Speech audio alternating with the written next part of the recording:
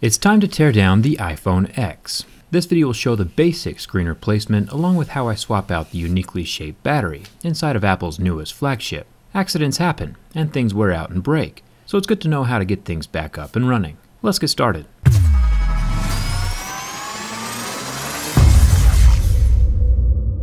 Getting into this phone is pretty similar to the iPhone 7 and iPhone 8, but it does get a bit easier once you are inside. The same familiar two pentalobe screws are at the bottom of the phone. I'll have a little toolkit linked in the video description for you, along with all the parts needed to complete these replacements.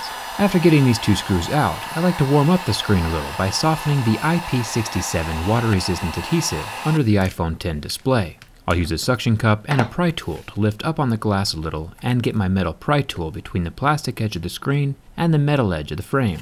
Then I can slice along the edge of the phone just underneath the glass to detach the rest of the adhesive. When the screen is mostly free, it doesn't pull down this time to unlock, but instead just folds right open, like a book. The ribbons you see on the right side of the phone are extremely fragile, so don't put any pressure on them.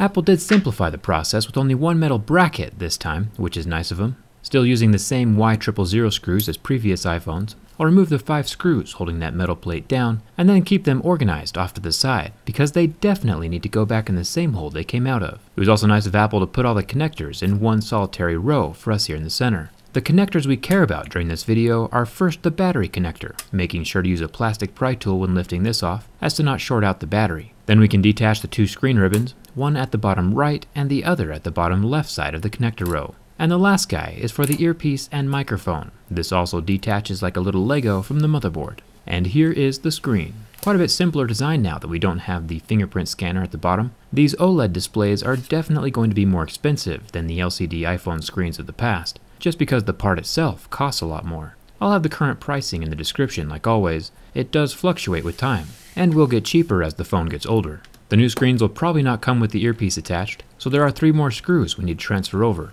I'll pull these out, being careful to keep track of the little gold niblet on the top screw. Then I can fold the speaker down and away, allowing me to pull up the microphone and the other small sensors. These ribbons are extremely fragile, so go slow and be careful. Now that I have the speaker out, it really does depend on how the new screens ship, but you might also need to transfer over some of the clear plastics, but that's not too big of a deal. Historically, Apple has not made things easy for people trying to fix their own phones. With the old Error 51 and fingerprint scanner hardware issues, they've made things pretty complicated. But with this screen, we shouldn't have any issues. All of the phone's face unlocking hardware is still tied to the phone, and not a part of the display, so thumbs up for that. With only the display and digitizer connectors left on the screen, we should be safe. I'll put the screen back together before jumping onto the battery replacement portion of this video. It's pretty straightforward with all the sensors going in the same slots they came out of, and then the earpiece speaker folding over back on top of them. There's the 3 Y000 screws holding everything in place, making sure to get that gold niblet back on that center screw. I'm not sure exactly what it does, but it's probably important. Remember, the display is one of the most expensive parts of this phone, so be nice to it. Now let's take a shot at removing the oddly shaped battery. Since the screen is already off and the battery disconnected, I'll grab the first magical pull tab at the top of the battery and slowly pull it out from underneath. These are very fragile, so go slow. Plus, that sound is delicious. At the bottom of the battery, there are 3 more stubby pull tabs. These are hard to get at, but if you have a pair of wide-tip tweezers, that would be ideal. With my needle tips, I'll just grab the edge and then pull it out as best I can with my fingers. If you do fail at pulling out the magical pull tabs, you'll have to commence the pry of shame. Another trick that might help out is to grab the tweezers and twist the pull tab around the tip of the tweezers to get a better grip.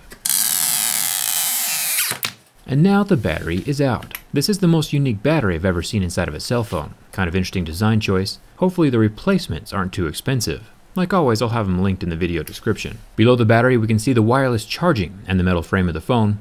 If you're replacing your own battery, you'll want to use some double-sided tape to keep things from jiggling around. Personally, I'm going to be opening this phone up more in the future, so I'm skipping my adhesive for now. With the battery in place and the 3 ribbons coming from the screen all reattached to that center connector bridge, I can finally plug in the battery. It goes in last, just to be safe. I'll test the phone out before adding that metal plate just to make sure everything is working. If there are lines going through your display, or it's gray, or nothing shows up, it might just be a bad connection. Reseat those little Lego connectors and try again. My phone is turned back off and the metal plate slides into place with its 5 screws. All of these are different sizes, so they need to go back in the same hole they came from. Finally, the phone can fold shut just like a little book and clip down into place. And everything is still working. I'll toss the bottom 2 pentalobe screws back in and it's ready to go. If you enjoyed this video, or if it helped you out, hit that subscribe button and come hang out with me on Twitter and Instagram. Let me know in the comments if you have any questions, and thanks a ton for watching. I'll see you around.